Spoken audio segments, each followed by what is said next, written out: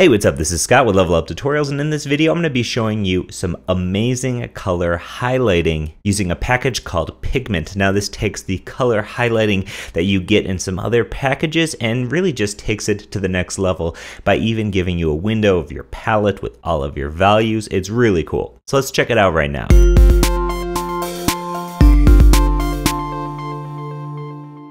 So in this video I'm going to show you one of my favorite features from Sublime Text.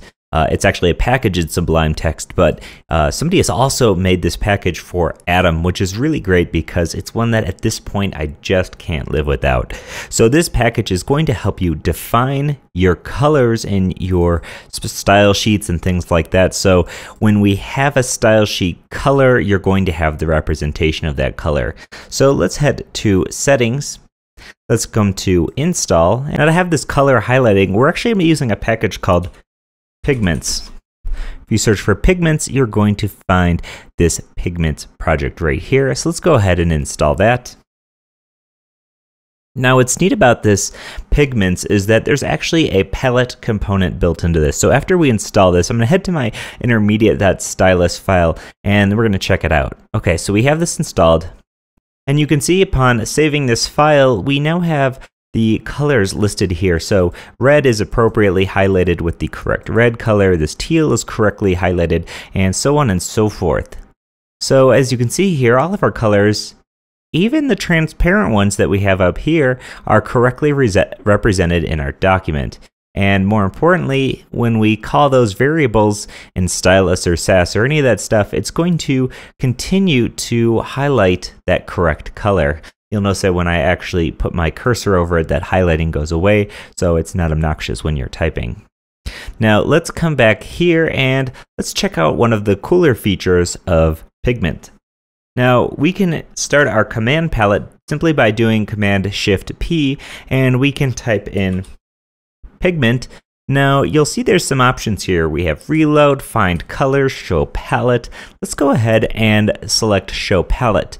You'll notice there's some other options in here like Convert to RGB, Convert to Hex, and RGBA. Those are really nice, useful tools to have as well. But I want to show this palette. When we select that, what you can see is all of the colors that we've defined in our project are being shown as a palette. Now what's even cooler here is that the variable names themselves are actually displayed here along with an RGBA value. So we have dark perp, light gray, gray, black, all that stuff. So as you can see here, it even goes as far as looking within objects in stylus. So social.twitter is going to be Twitter's color, social.facebook.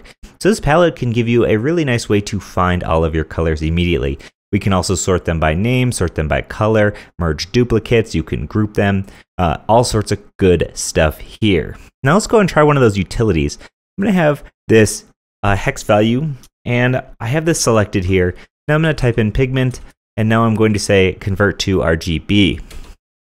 Upon doing that, you can see it completely converts us to an RGB value.